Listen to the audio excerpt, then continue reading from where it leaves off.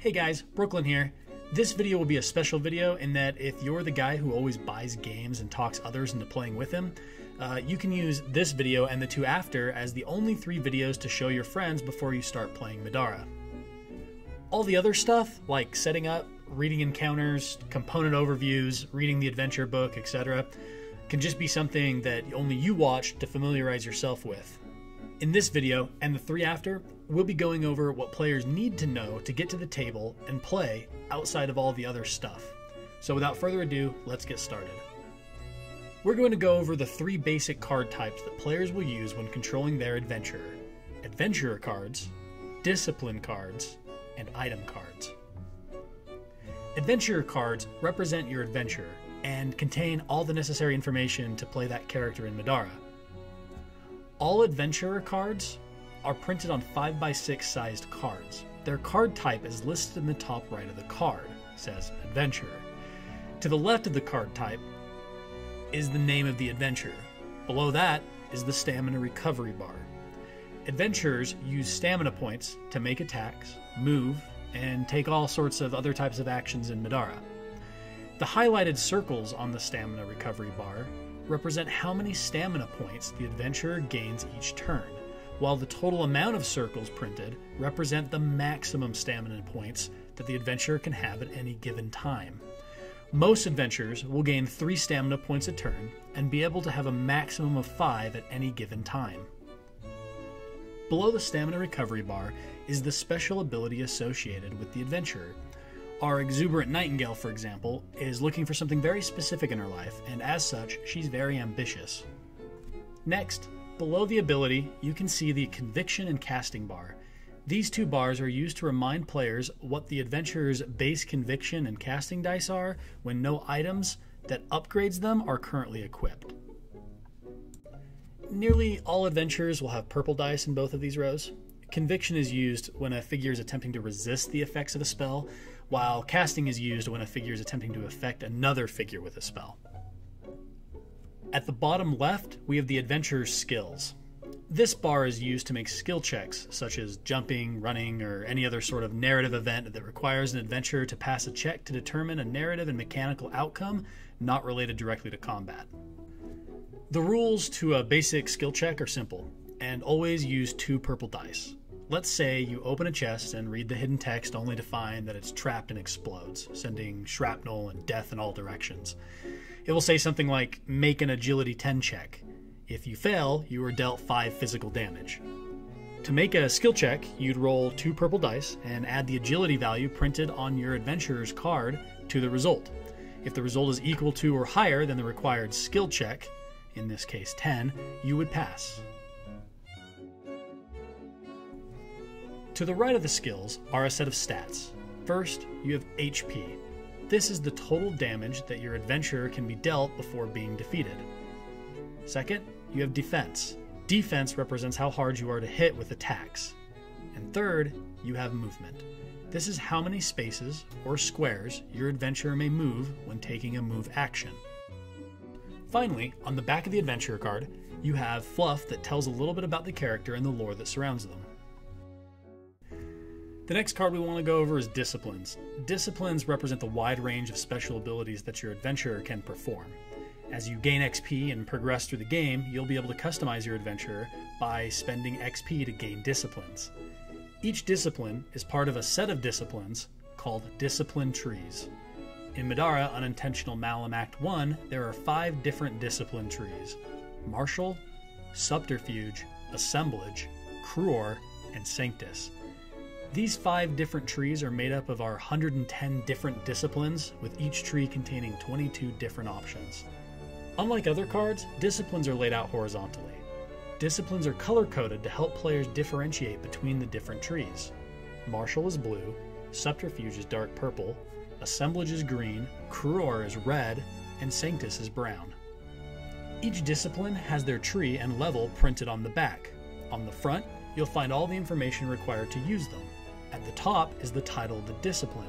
This is important because no adventurer can have more than one of the same named discipline. Below the title is the tree and level listed again. Below that is the abilities the discipline grants your adventurer. Some disciplines will also have flavor text at the bottom. This text has no mechanical use and is just for fun. In the top left of the card, you'll see the amount of XP that must be spent to acquire the discipline. Below that, some disciplines might have a stamina point cost. Disciplines that do not have a stamina point cost will activate using other parameters.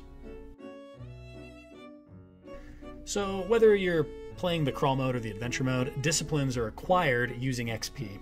When playing the crawl mode, this is when starting the scenario. When playing the adventure mode, this is done during story rounds or when adventure mechanics specifically say you can spend XP. To learn disciplines, an adventurer must spend XP to acquire it. The XP required to learn a discipline is listed in the top left of the discipline the adventurer desires.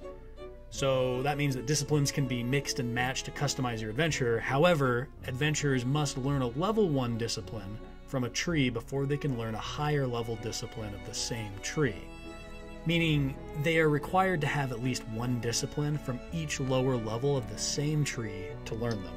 So, for example, an adventurer can only learn a level 3 crew or discipline if they already have a level 1 and a level 2 crew or discipline. In addition, if an adventurer wants to acquire another discipline that is the same level as a discipline they already own, even if it's from a different tree, the cost in XP increases by 1 for each additional discipline of that level they own. So, for example, if an adventurer wanted to learn Quick Blow, but already had 2 other disciplines that were level 1, Quick Blow would cost 5 instead of 3. Other than those rules, adventurers can mix and match disciplines to their heart's desire. This can produce an incredible amount of options that can be overwhelming at first to many players. So for this reason, we've thrown together some starter packs in the adventure mode to help players pick, but outside of that, we hope that building characters is something that you have as much fun doing as we did. We've also included a variant rule to respec your character during a story round if you find, halfway into a campaign that your build sucks or you'd rather just try something different. The last card type that every adventurer will share are item cards. Item cards are standard Euro-sized cards and come in 6 different types that are color-coded to help players identify them. Weapons are red, armor is blue, cores are teal, accessories are pink, relics are green, and consumables are brown. All item cards share a similar layout. At the top is the item name. Below that is the gold value of the item. This is how much gold must be spent to acquire the item. Below that is the item icons. These icons represent the various bonuses the adventurer gains by equipping this item. It can also contain symbols that detail certain attributes about the item. To the right, and near the top, is the item tags. These tags will sometimes have mechanical purposes, but in many cases they are only ever referenced by other abilities. We've included a list of tags to help players sort out which ones mean what in the rulebook. Of course, there's an image of the item in the center of the card. Below the image will be the item text.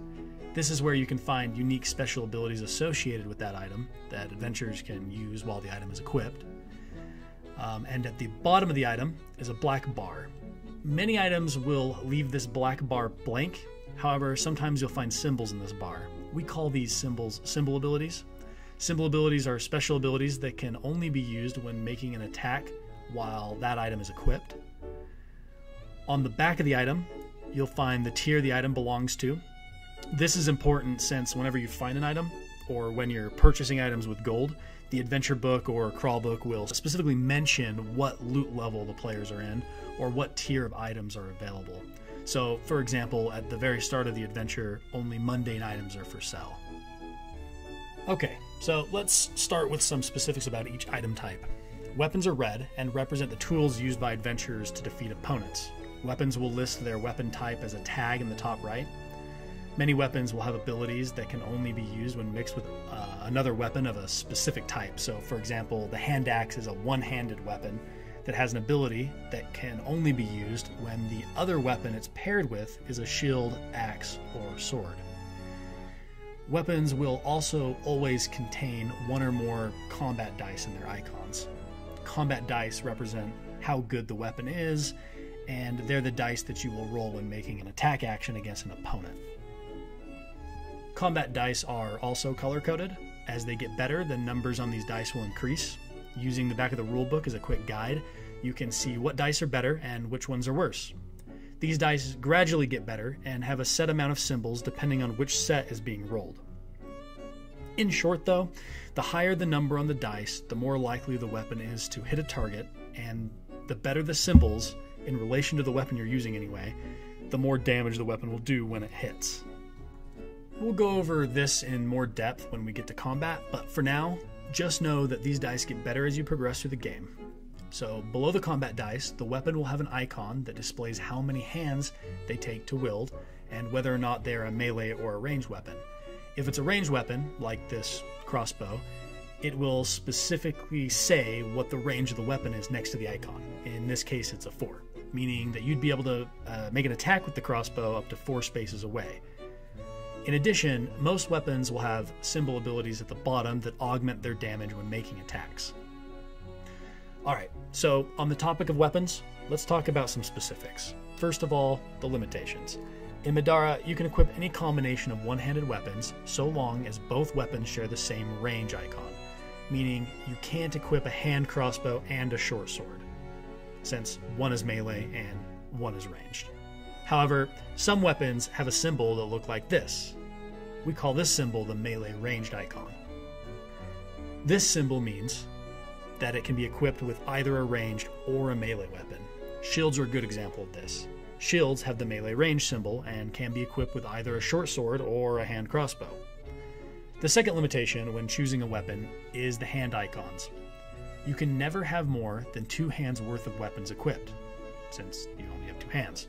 Meaning you could have a 2-handed crossbow, or a hand crossbow and a shield, or 2 hand crossbows, but you could never have a long bow in one hand and a hand crossbow in the other. Okay, because some of you are probably wondering, it's possible to make builds in Middara that can contain both a ranged and melee loadout. In fact, some items can easily switch between the two, allowing you to go from ranged to melee in an instant. Just in case you want to Legolas down some orcs across the river right before you Gimli a big ogre right next to you. So just because you can't equip the 2 types at the same time doesn't mean you can't make a viable build that uses both on a single turn. The next item type we want to talk about is armor. You'll see that armor contains all the same information as weapons, only the icons are different and the symbol abilities are missing. This will be what you can expect from all other item types in this video. The only exception being that some of the other item types might have some flavor text listed where the symbol abilities would normally be on a weapon. Okay, so back to armor. Armor is used to protect yourself from damage once you've been hit. The armor value represented here is direct damage reduction, meaning when you're hit by an attack, the damage is reduced by this amount before damage is dealt to you. In addition, armor will usually increase your maximum hit points while equipped. Armor comes in different types as noted by the tag in the top right. You can expect some armor types to produce similar abilities and be used in specific ways regardless of how awesome they get. So, for example, cloth armor will always grant horrible damage reduction, but give you lots of opportunities to dodge attacks. So the idea would be that you would focus on not getting hit over reducing damage when you are hit. While something like a cuirass will grant a good balance in damage reduction while also not hurting your mobility. Next up, we have cores. In Middara, a core is a magical device that is widely used by society. It's defensive in nature and provides a non-tangible protective field around its user at all times, choosing to only manifest its defensive capabilities when harm is imminent. Cores share icons that increase your defense value, meaning that they reduce your chance of being hit, and due to the fact that in Middara, any attack made against you that hits you beyond your defense causes additional damage, the defense bonus granted by cores also reduces the damage you take naturally. Cores are incredibly valuable, and they're essential as you progress in Middara. Cores will fundamentally allow you to survive horrific attacks made by monsters well beyond what a human could normally expect to fight. Like armor and weapons, cores come in different types that grant their own special abilities and augment certain builds in different ways. For example, The utility core is usually a lesser sentient creature that can obtain items for you between encounters, while the defensive core is a trinket hung on the body that keeps you safe from even magical attacks. Adventurers are limited to equipping a single core at any given time.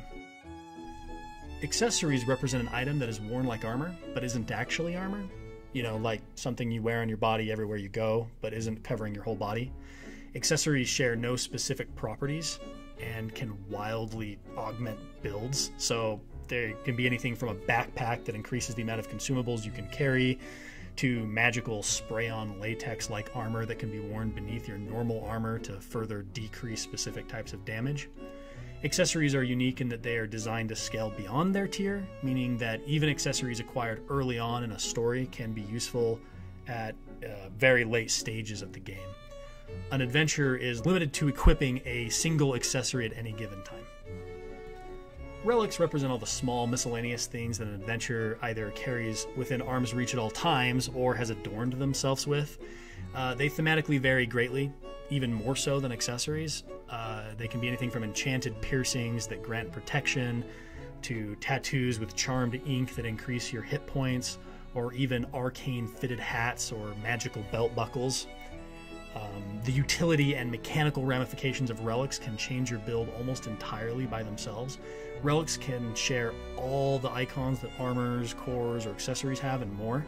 An adventurer is limited to equipping up to 3 relics at any given time. The last item card type is consumables. These items are always discarded when used. They're potions, magic bombs, elixirs. These types of items come and go at a rapid pace in Middara and are the backbone to many team compositions. They're commonly earned in chests and sometimes even drop in bulk. An adventurer is limited to equipping up to 3 consumables at any given time. So together, adventurer cards, discipline cards, and item cards make up the totality of what a player utilizes when playing Middara. We've included a recommended layout for our cards in the rulebook, and of course we have our playmats, which are sold separately, and they have their own layout that we've played with. Thanks for checking out this item video, and next we'll talk about how to read and use specific abilities.